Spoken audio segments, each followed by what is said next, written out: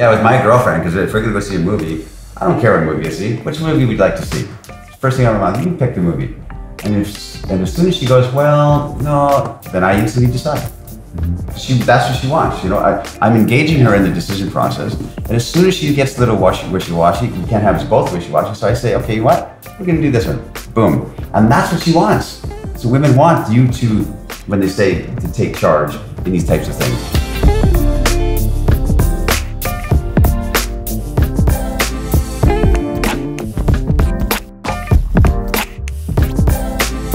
So welcome to the second video where I'm sitting and having deep discussions with Zan Perrion. And if you haven't checked out the first video, make sure you go check that out now. In this video, we're going to be diving deeper into some of another principle of Zan's that is beauty needs a witness. And this is something that you say all the time. Yeah. And it's a real big theme even in your book, Alabaster Girl. Make sure you check out alabastergirl.com if you're interested in learning more about his book, which is amazing. So let's dive in. Beauty needs a witness. Let's just start with, what does that mean to you? Well, I mean, my book, if somebody would have stopped me in the elevator and said, okay, listen, what's your book about in one word? Then I can only say it's about beauty. And by that, I mean, it's reclaiming beauty. If you look at the world today and there's just not a lot of beauty left anywhere in art and architecture, in relationships, in public discussion, discourse, social media. It's not a lot of beauty. And so my whole thesis, I guess, is to reclaim beauty for men, beauty in our masculine spirit and masculine edge, right? And beauty in the feminine grace, which is, a life-giving spirit. And so in this day and age, women, how can I say this sort of quickly? Since she was a little girl, she wanted to be seen. She wanted to be noticed. That's what women do. That's what girls want, right? Little girls. They wanted to be seen as a beauty. Like they wanted to be seen as a beauty. And as they grow up, and it's this antagonistic, judgmental, mistrustful, suspicious, jaded kind of energy hits men and women. And that's why you have this battle between the staunch feminist over here and the red pill or blue pill guys over here. You have this battle, and it's because nobody is seeing, and nobody's seeking, and nobody's choosing to see beauty. So, but if a man stands on this earth, I'm trying to say it very fast. I wrote a whole book about it, so 400 pages about this. When a man stands on this earth and he chooses that when he sees a woman for the first time or every time thereafter, I'm going to choose to see you as beautiful. And you're not talking about just women you're sexually attracted to. No, I'm talking about just choosing to see the world this way, which is a way of seeing the world a certain way. You guys say, well, yeah, the women are not beautiful because they're judgmental and can't. I get it. But you start with this default position of, I'm going to see you as a beauty. That's how I want to see these girls. And your eyes soften. Everything about you sees things in a different light. And amazingly, because of the way you are showing up in the world, I'm saying this fast, there's something that does become beautiful in the people who receive that, men and women. Well, there's a generosity of spirit that I'm talking about here. And the opposite of generosity of spirit is to be judgmental. I think judgmentalism, is there a word? I don't know. The quality of being judgmental, like I don't like that person because blah, or they're so. That quality of being judgmental is the worst quality a man can have, or a woman, in this world in my mind. And the opposite of it is generosity of spirit, to have a default that I see you as a beauty, and I'm going to receive you in my mind that way, until this shows that that's not the case. You default to that. It's an interesting principle because law of attraction says what you put out, you get back. So if you're putting out anger, you're going to get anger. If I go yell at somebody or get angry at people, people are going to get angry back. If you're literally seeing women, other people, the world, and you're literally feeling beauty in your heart and your body, and you're seeing beauty, not faking it, right? It makes sense that you're going to just open people all the time. People that were angry suddenly become sweet. Exactly. Now, it's not always the case, but it doesn't matter. You're doing your job. You might run into somebody who's really had a bad experience just recently, or just really is not a nice person. Yeah. And you can, and I don't mean you're all this nice guy complimenting girls and running up to them, oh, you're so beautiful. No, that's a needy energy. It's more like putting this energy into the world is, I see you from my frame of reference, from my standing on this earth, and I like beautiful things, and you look like a beautiful thing to me. That's how I feel. You seem like a beauty to me. And when you put that energy out there, it's not needy, it's not, will you like me, will you like me, will you like me? They can feel it, and something gets uncovered in them, like you said, the way you said it, right? It's not like you creating beauty, it's uncovering it, where before it's guarded and hidden because nobody wants to expose themselves and be vulnerable, be open, because everyone's attacking and taking advantage of and trying to get you in bed and all, you know what I mean? Well, it's just kind of like this idea that you got to go first. If you want people to respond in a certain way, you got to demonstrate and be the first person to see that way. Yeah. So if you see, and this is something interesting, it is, because as I hear it, you're saying don't be attached to the outcome, because if you are, it's not going to work. So I got to just see the beauty. Let's say that she's angry that day. Yeah. And maybe she's typically angry, or he's typically angry if you're saying you're being nice to another guy you know, and but you keep coming by and seeing that person and keeping your heart open to the best of your ability, because I know this is challenging. Yeah. What might happen the fourth or the fifth time you see this person? Have you ever had that experience? Oh yeah, yeah, like absolutely. I mean, like, you know, it's interesting because of my years of experience with talking to girls, and I've got every kind of response. Anything any of these guys have ever seen, I've got it too. Like from throw a glass of water on me to, can you leave me alone? Can't you not see I'm talking here with my, to like flick, you know, to every kind of response. And what's interesting to me, because I'm doing my job, I'm doing my best to be open and to see a beauty. And if she doesn't respond in a beautiful way, in a receptive way to that, that's okay too. It's not my job to instruct women to not be bitchy or whatever. It's like, okay, my energy's blocked, I'll go this way. And it's interesting because as I think about it now, there's not a thing a woman can say to me that can affect me in any way these days. Nothing. She can say, well, you're such a blah, blah, blah. And she can say, and I don't get in my head and think, okay, well, that didn't work. I think, okay, my energy's blocked. I'll go this direction until somebody is there that has receptivity. It doesn't change me trying to see beauty. Does that make sense? Mm-hmm. You know? So how often do you get around a woman that maybe is a little blocked? Lots. And you just keep seeing her as a beauty, and 10 minutes later, 20 minutes later. Oh yeah, that happens all the time because, like I said, I'm unmoved. She can be like, I'm not interested, blah, blah. Okay, I don't get like my back up or think, oh, I have to be more interesting, or maybe I can make a joke or put her in her place. I just think, okay, my energy's blocked. And if I see her again, I'm the same guy. I see her here again. You missed me. No, because I said, okay, it's okay. I'm over here. If you want to come talk to me. Asshole, right? And then you see her the third time. Yeah, there's so many times that they start smiling and they open up because I don't change. I don't change who I am. Yeah, it's that you become trustable because you don't change. Yeah, that's a good way of saying it, because I don't try and alter my way I show up in the world, my energy, because of her. Yeah. No, this is the way I am, you know? And she might be blocked because she could be a real sweet girl, but she might have been like, had a really bad date with a guy yesterday who tried to you know, grope her or something. So she's really protective, you know, you don't know what's going on with her, right?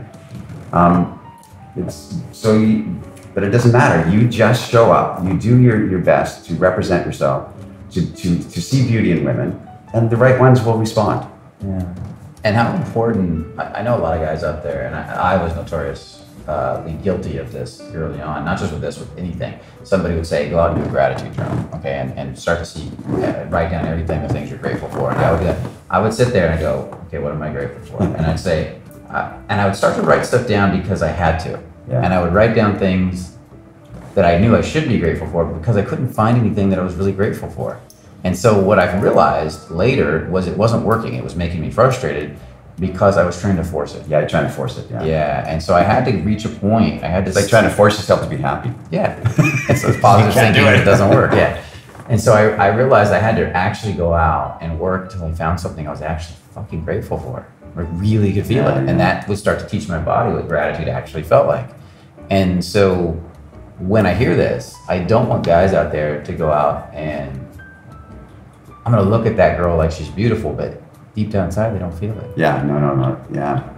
There's a nuance to this, guys. And like I said, it's something I wrote a whole book about to try and capture the spirit of it and the essence of it. Because guys say, well, I tried that last Thursday and it didn't work. All the girls just ignored me. But there's something else, a different layer we're talking about here, you know? And it's hard to describe in words. That's why I'm writing a second book.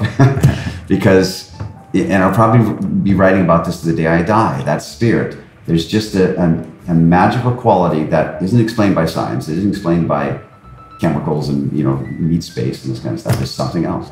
And it's the way of you showing up in the world that people respond. And when you start to feel it, you start to show up in that way, and you have a smile for everybody that walks by, or the Starbucks girl. You have a smile for her. She feels a little bit more softer and engaged and seen, right? And that's you creating that. That you're creating that as opposed to being this guy who's walked through life. You're creating something as you go. You know, you're creating an experience for people around you. You're creating culture in the city you live in just by you seeing things, and gratitude. That is the word. Like all the greats of this world have a supreme sense of gratitude. You know, because it could be a different way. You could be in a coma. You could be, you know, stuck in a prison. I don't know. I'm just being extreme here, but you have a sense of gratitude of the little things this day. That girl at Starbucks is cute. That's a gift to me, and it makes you smile, which makes directly and indirectly affects others, including her, right? And most people are blocked, so they won't feel your gratitude, but the right ones will. And I think when you talk about this gratitude is one aspect, and I think it even goes a layer deeper with beauty needs a witness, because with that you're going to have gratitude, you're going to have appreciation, which is a slightly different energy. You could have curiosity, absolutely, and I think all these energies could be at play. And I don't know how much did you consciously cultivate these energies, or did it just happen on its own? Yeah, all I've ever done, like I said, I did I'm still on this journey trying to discover it, and all I did was think about it, write about it, and I just tried to capture what is it. Why does somebody have a magnetism that someone else doesn't? What is it? You can't just say, well, he's standing a certain way, or he's got this cool tie, or there's some quality, and I've just been trying to, and you can't write it because no one can ever have the answer, but I write around it. I'm trying to write around it, so to try and catch the impression of it, right? So what is it that makes a man compelling? That a woman meets him, she thinks he's not that good looking, he's not that tall, he's not rich at all, but I can't stop thinking about him. I tried to write about that. And part of that is generosity of spirit. I don't mean they're buying. So generosity is another one. Absolutely, buying the table, everything. Curiosity is incredible. I have this notion, I wrote in my book, that intelligence is curiosity. And that's all it is. If you're curious about something, you're intelligent about it. If you're curious about computers, you don't need a computer course. You are magically good at them. If you're intensely curious about them, right? Yeah. And the lack of curiosity is a lack of intelligence in my mind. That's why you see people that just sit there and receive, you know, watch television and just absorb, and they give nothing out. You know who George Washington Carver is, right? Yeah. So there's a book called The Man Who Talks to Flowers. Have you read it? I haven't read it, but I've heard of it. It's a little tiny book, easy read. It's a beautiful, amazing read. I've read it several times. It's written by a man named Glenn Clark about George Washington Carver. And Glenn Clark wrote about the two men he thought were the most influential men of his time. One was Glenn Clark, one was Walter Russell. The Walter Russell one is called The Man Who Tapped the Secrets of the Universe. Another amazing little read. The George Washington Carver one, he was known, and a lot of people don't know this, he was known for figuring out all these medicinal uses for flowers. Yeah, from peanuts and stuff, right? Before the peanuts. Then he did the same thing with peanuts. And so he spent hours out in the forest studying and flowers. Just messing about with them. Yeah. And somebody asked him once, and this just made me think of this. Somebody asked him once, how do you figure out all these uses for the flowers? And it's the same, and it was the same process used for peanuts. And he said, it's really simple. You love or appreciate, and I'm going to paraphrase, I don't know the exact sentence, but love or appreciate the flower so much that it reveals all its secrets. Yeah, there you go. And people hear that and they go, that's a great metaphor. Now tell me how it's done. Yeah. And I'm like, he just did. That's exactly how it's done. He just, spend the time, yeah. It's sitting there loving something so much, you get all these hits and realizations and understandings because of the sheer love of it. Yeah. And your mind, think about anything you've ever loved out there a lot. Think of how easy it was to learn. Think how fast you realized things and came up with stuff. And you literally did that. And that's where Beauty Needs a Witness comes from. You did that with women. Yeah, women taught me this, you know. Yeah. Like I've always said that, like you know, honestly, Brian, I've never had a male teacher that taught me something. You know, it's always been women, and it's not that women are enlightened and they set out to teach me something. They have no clue either. But just observing what they say and what they really mean, observing the flow, and watching them, I got the lessons I needed to know how to interact with them, right? So they never.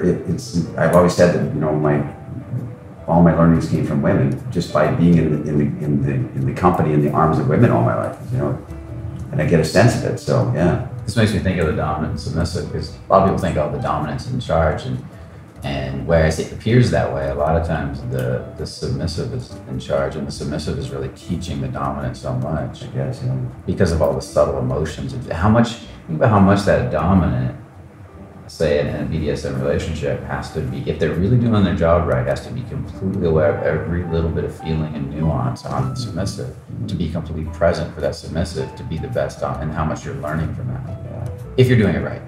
Right. I guarantee there's plenty not doing this, but if you're doing it right, you actually have the best. Yeah, it's because you're receiving too. Yeah. You're checking in, right? Constantly. You never stop. Where is she at now? What's she feeling? Where's her edge? What does she need right now? Not what do I want to do to her? What does she need right now? On top of exactly. So that you're part of your leadership experience is engaging and receiving and checking in, across the board. Like there's a lot of guys think, and it's being taught out there. Well, you're the man. You say what you want and you just demand it, right? So you say, okay, we're gonna go to this movie. Get your things, like that sort of thing.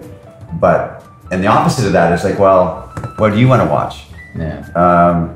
Well, you pick the movie, which is, Weasley nice guy energy, right? Well, that's a really good point. It's not just what does she need, it's what do I need, what do we need? Yeah. What do we need? What's going to take us to the next level? Yeah, with my girlfriend, because if we're going to go see a movie, I don't care what movie you see. Which movie would you like to see? First thing on my mind, you pick the movie. And as soon as she goes, well, no, then I instantly decide. That's what she wants. I'm engaging her in the decision process. And as soon as she gets a little wishy-washy, we can't have us both wishy-washy. So I say, okay, you what? We're going to do this one. Boom. And that's what she wants. So women want you to, when they say to take charge in these types of things, instead of like waiting for her to make a decision, right? Say, you can pick it because I don't really care. Okay, listen, we'll do this one then. Boom. And then you have respect from women. Anyway, that's another subject. That's a great subject. But I do want to ask you a question. It's something I've been thinking about a lot. And I do a lot. I realize I do it a lot. When you like a woman, when you're with a woman you really like, how often do you just sit there, and I've been notorious, I do this all the time, I'll just sit there and I'm really appreciating or loving or enjoying her, even if I just met her. Yeah. I might just sit there and enjoy her for a little bit. I'll look into her eyes, I'll watch her do something. Yeah. And then she catches me, of course, and I love her when she catches. She's like, what? I'm like, nothing. And I just let her feel it. I'm telling you, that's the secret that nobody knows to fantastic relationships. Guys think, well, I have to be romantic, so I have to buy her flowers. You don't have to do any of those types of things. That means nothing. It's the little tiny moments when she's walking by in her sweats and she's about to do the dishes in the kitchen, and she walks by and you just look at her with that appreciation and desire and love for 4 seconds as she's walking by and say, sweetie, you look so beautiful, I just want to say it, and let her go. Yeah. Those little drops that you do throughout the day is the secret to all the greatest relationships out there. It's not like they do some massive thing to show my love. Not at all. It's little tiny things that even a girl you just met, and you just say that little tiny appreciation of, remember what we talked about in the last video, to be seen. She's noticed, and your eyes notice her. I can be talking to you, blah, blah, blah, and Deanna walks by and like, sorry, hold that thought. Anyway, and she can feel that. she feels that. You know, that's the secret to, in my mind. You know, I always say everything's a secret. Everything's the last thing you need to know is the eighth wonder of the world, and then the next subject comes up. This eighth wonder of the world. We're up to 200 wonders now. So to cultivate this is really, I think, is important. I think a lot of guys need to cultivate this energy of witnessing beauty in the world. And I think to cultivate it, and you tell me if you agree, and I'd love to hear your insights on this, is you need to start seeing beauty more than just in women. Yeah. You need to start seeing it everywhere. Right? Yeah, in yourself too. That's really important. That's a great insight. To see, to make friends with yourself, to, you know, we've all been hurt, we've all been abandoned, we've all hurt others, we've all hurt ourselves, we've all been abused and all this kind of stuff. We've all had unhappy childhoods. And to just look at your young self in the mirror and shake hands with your young self and say, you know what, I forgive you for the transgressions, because we've all transgressed, you know? Yeah. And that's a deep subject too. I think it's a deep subject. One of the subjects I want to talk about in this series was fashion, because I think fashion has a lot of deeper underpinnings in it. Okay. But when I look at you, and I think we're going to talk about that in the next video, but I think there's a lot deeper message to fashion than people realize. And when I look at you, fashion is part of your expressing your own beauty and loving yourself. Yeah. Because you don't just put on these things to look good. Yeah, but you're creating art, and then you're looking at yourself and enjoying the art you're creating, right? Yeah. And so I want to get back to that later. I don't want to cover it now, but for somebody out there that's cultivating this energy, learning to see it everywhere, and including himself, that's the fashion part. But let's say he's going out there and he wants to learn to see it in the world, and he's not good at this. He's a slightly angry, grumpy, and you talk about, okay, you got to see it in the 80-year-old woman. He walks on the street, sees an 80-year-old woman, and goes, I don't get it. I don't see anything. Yeah. How do you help them? How do you tell them to start cultivating that? Oh, that's a good question. I think by cultivating curiosity, you know, because curiosity is something that can be consciously chosen. Mm-hmm. You can stop yourself and choose to be curious about her experience in life and what she's seen and where she's going right now. You can be curious about that. It's a choice. Yeah. As opposed to just breezing on by.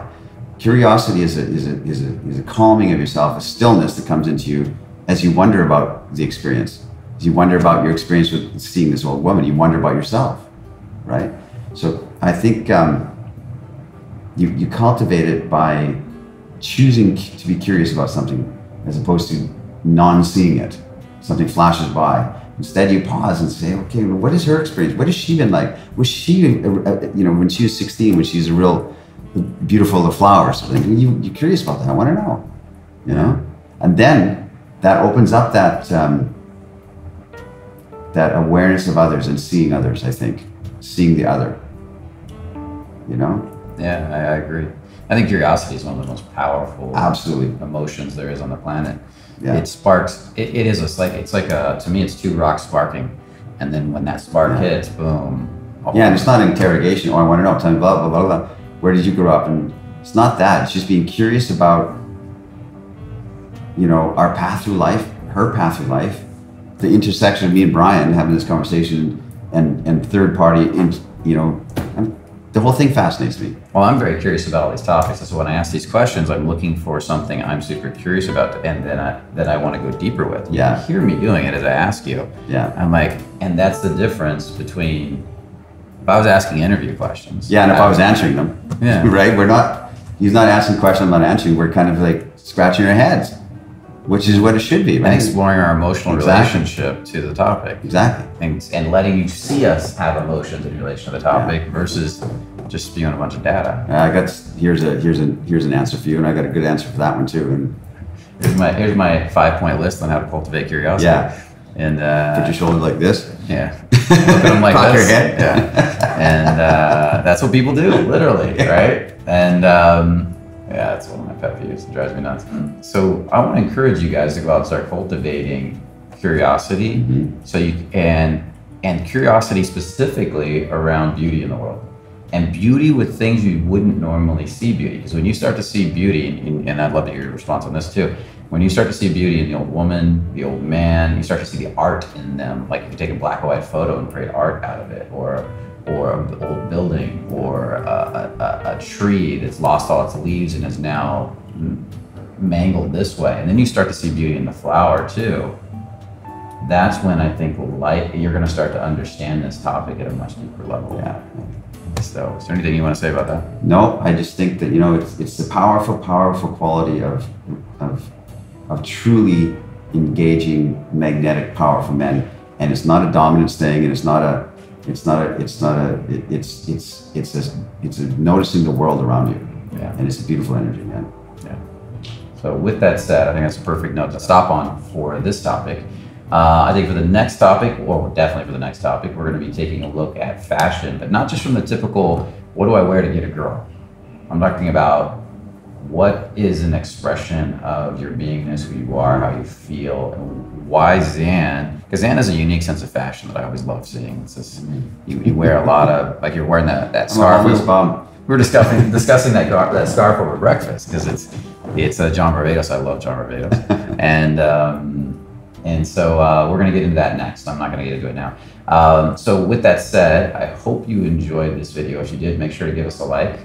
Make sure to check out alabastergirl.com, arzamarada.com. Arzamarada. I can never put those two words together. I can say Amarada experience, I can say Amarada conference, I can say all these different, I can't put those two words. I stumble, and I've known Zan for years. I still can't do it. Definitely check out his book. I know I talked about it in the last video, but I'm going to give you a reminder.